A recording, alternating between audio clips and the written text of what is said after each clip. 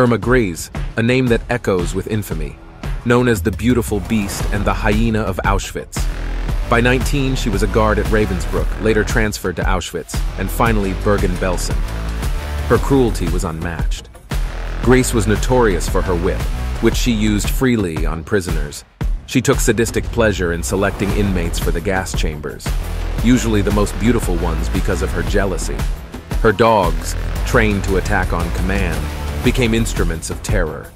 She would set them upon inmates, relishing in their fear. The war's end didn't mean freedom for Grese. Captured by the British, she was put on trial for her atrocities. At just 22, she was executed, sealing her place as one of the most notorious and youngest female war criminals of the Nazi era.